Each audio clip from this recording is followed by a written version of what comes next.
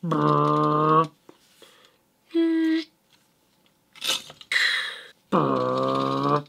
what's up guys? Welcome back to Diecast Resurrection. Today we are doing a challenge video with 164 Revival. This guy is good. This guy can bring it. So we're bringing out the big guns today. We got a Heavy Chevy Redline. Delicious. We're going to customize this bad boy. Mainly because it had some really bad acid damage here and I lost one of the door lines. And the base is pretty corroded. So I'm okay with doing a custom on this guy if you are. So that's what we're going to do today. So she's already been kind of taken apart because I wasn't actually sure what I was going to do with it. But she's actually in really good shape considering. Little custom paint, you're not even going to notice that door line. It's fine. It's totally fine. So we're going to work on this bad boy today and hopefully have ourselves a nice little challenge, if you know what I mean. First thing we're going to do is we're going to get this motor out of here. And to do that, we got to drill out this little kind of star pattern we got going on. I'm going to put this bit on my Dremel and we're just going to buzz the top of that little mushroomy out of there.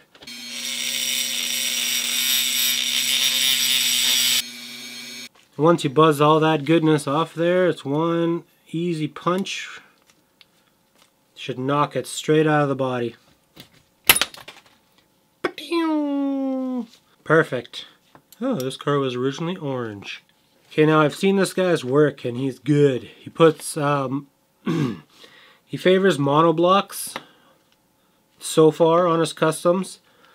I don't have monoblocks, so I'm going to be using probably green lines. And if I got any shot at beating this guy, I gotta bring my paint game. So that's my strongest suit. I got these green line torque thrusts, which I might have to make a little clearance for. Love to just dump this Camaro a little bit. We'll see what happens, but for now I got to strip this little bit of paint that we got in here. We got to get this paint going ASAP. Play on your strengths. Play on your strengths. Just gonna put a little dabby in there. We'll let that bubble away. And the rest of our car is fine as it is. Okay, I'm going to go get this cleaned up with a wire brush, hot water, and we will come back and start thinking about paint. Before we get too carried away here, I got to flatten these posts so that I can repunch them and re-drill them.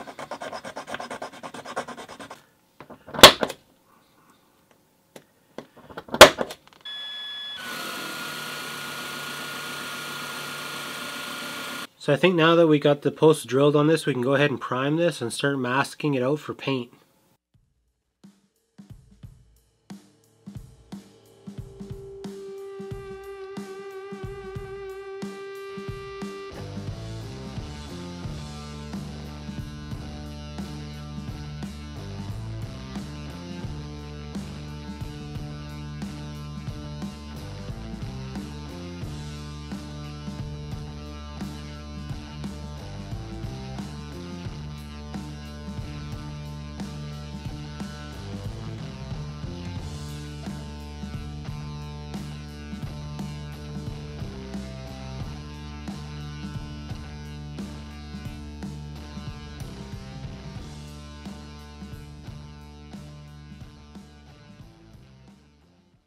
I'm just masking off our two-tone.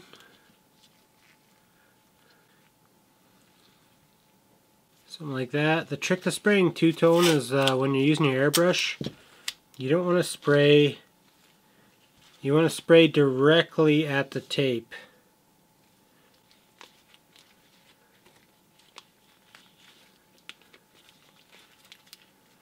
So we're going to lock this in, we're going to go ahead and spray this candy. So I ended up picking a dirt track brown. I've never used this color. It's fresh. It's new. We're going to see what happens. It's definitely a nice deep, deep red.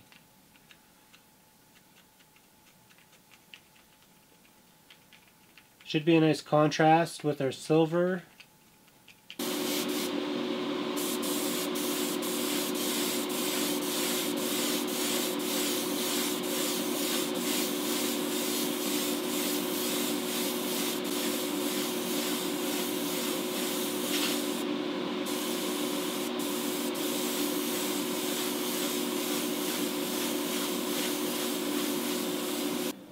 Okay, that's all we're gonna do. I'm gonna pull this tape off ASAP.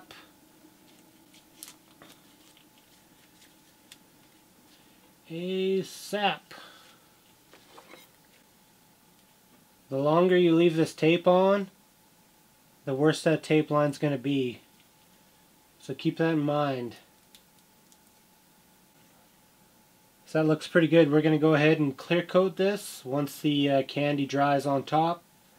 And we should end up with a pretty sweet looking car. I would think. That's a nice crispy paint line. Everything's going real good here, so we're going to let this dry for a little bit. I'm going to mix up some clear coat and we're going to go ahead and spray this. So our base is pretty corroded up from the acid damage that this guy suffered. So I got some lime out here and we're going to give this a good solid 4 minutes.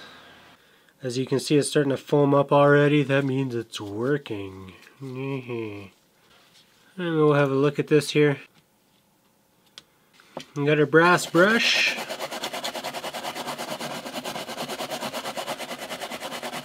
It's looking pretty good. We might go a little bit longer. There's still some crusties here on our pipes. Go a little bit longer.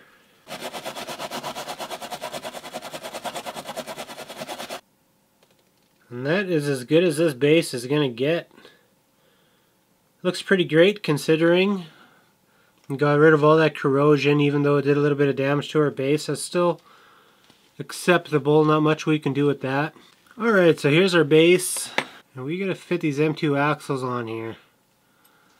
So that means we're going to have to clear a little bit of real estate up in here.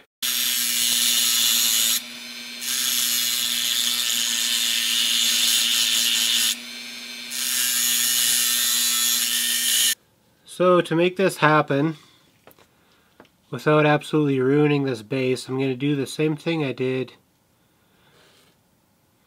on that other custom,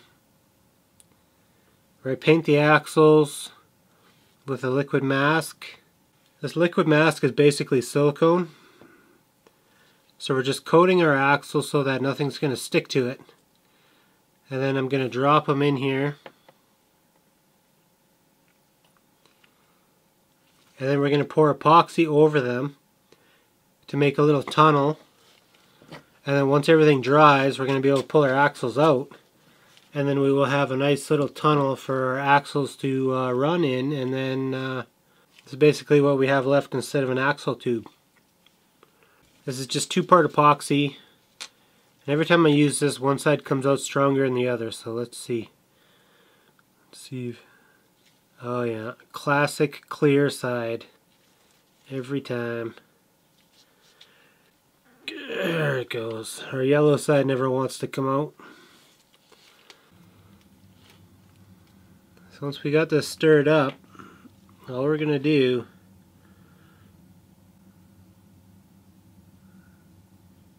is cover in our axle. Just going to put this all in here nicely. Really trying to get some volume above the axle. That one looks real good. Get some more on this side. Actually, this side's looking real good already. I don't think I really need to add much. So once this dries, I'm going to be able to pull these axles out because we put that liquid mask on there. The epoxy isn't sticking to the axles, and we're going to end up with a perfect little axle tunnel. Stick our wheels on, base is ready to rock. No problem. Easy. Okay, epoxy's dry.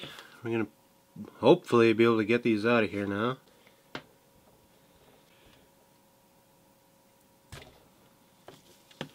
Axle 1, Axle 2.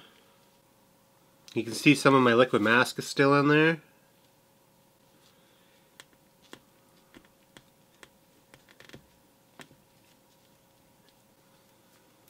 There. This one too, I just want to push that mask out of there if I can. It's pretty gummy stuff, so might slow down your axle. If you're drag racing, you need all those advantages you can get.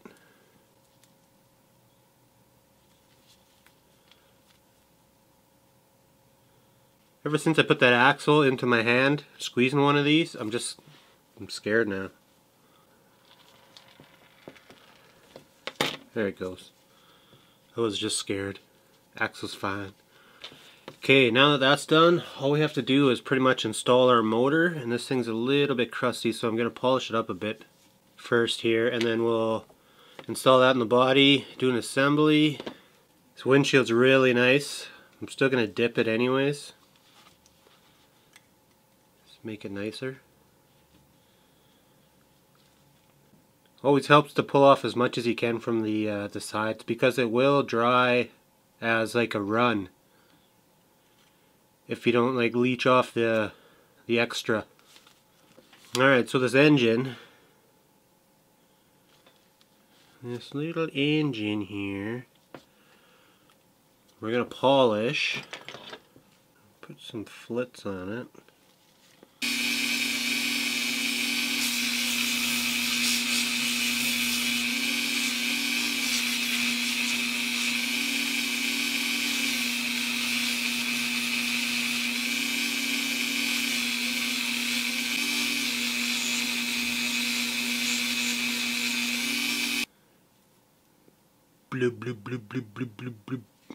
Alright, we're kind of just waiting on this glass now, and we can put this thing all together. Interior's clean. Just waiting on that glass to dry. Body's ready. Everything is ready. Isn't that something? Ooh-wee. Okay, so I do plan on gluing this motor down, but I did drill it so I can get a screw in there. But it's easier if you glue it down first, because the motor's trying to turn as you're tightening the screw.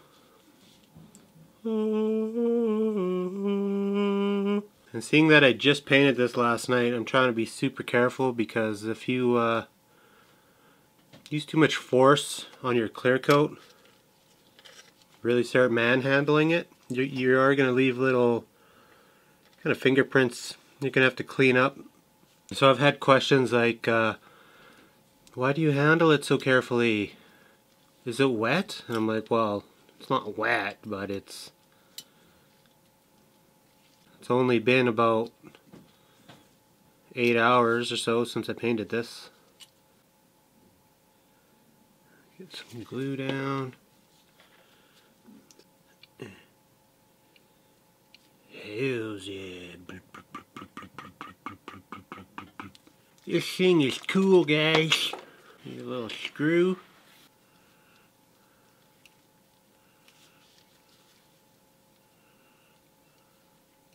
Okay, now let's see how this is going to look.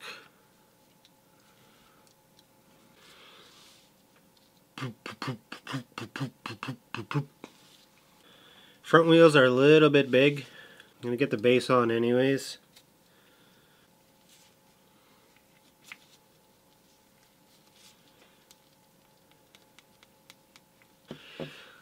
I don't know if these big wheels are going to work out. I mean, they look amazing, but they're taking up a lot of room. You need a little bit smaller rubber on the front. So I had to switch to the Foose wheels. Just as nice. I mean, I really like these torque thrusts, but these have a little bit smaller front tire, and I need that if I plan to do any blubbing. I gotta have that. So it's gonna do a couple details here. Just gotta get this grill back to looking black. If I can, this brush is a little bit big.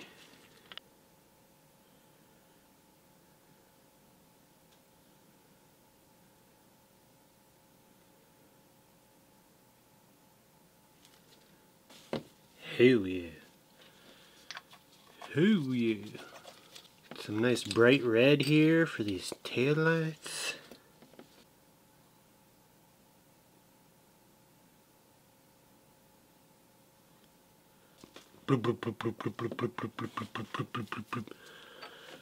Alright, we're done. I ain't messing around no more. I don't like handling the cars when the paint job's this fresh. I like to give them a good week, because like I said, if I took my thumb and I pushed right on top of this hood, you'd see kind of a, it wouldn't like indent, but it would definitely mess up the clear coat a little bit, and I'd have to polish it out. So I'm very dainty with my fingers. This, I'm actually going to change my gloves here. So there you go, guys, that's my custom for this competition. Hope you guys enjoyed this video. It was quite a journey making this car. I was up late, didn't get much sleep, but I think it turned out really good. Don't forget to check out 164 Revival's video.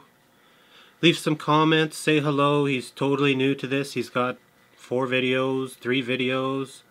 So go say hi. If anyone else wants kind of one of these shout out challenges, get a hold of me and we'll see what we can do.